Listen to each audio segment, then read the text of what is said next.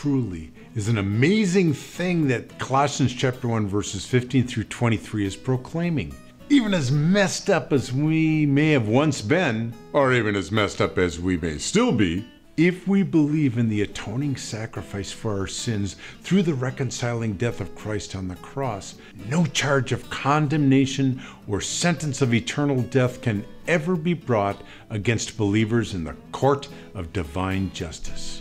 Friends, listen to this promise for all believers from Romans chapter 8, verses 33 through 34. Who dares accuse us whom God has chosen for his own? No one.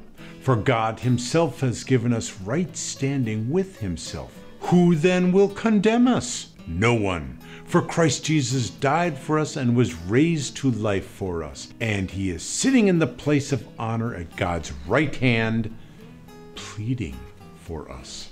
For those who are in Christ Jesus, when God looks at us, he sees his son Jesus.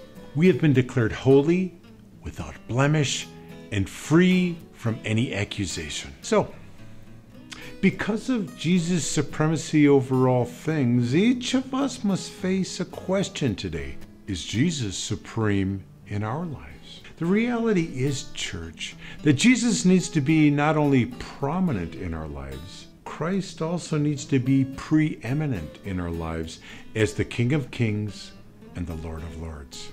Jesus should not just be another application we add to our lives, but rather instead be the complete and whole operating system of just Jesus, which directs and drives all of our lives.